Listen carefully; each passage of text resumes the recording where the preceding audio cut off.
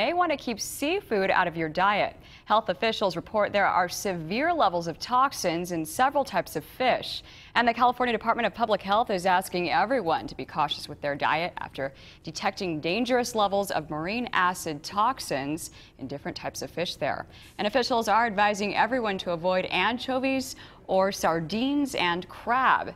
If you do ingest a toxic fish, you will most likely be affected within 30 minutes to a day after that first bite.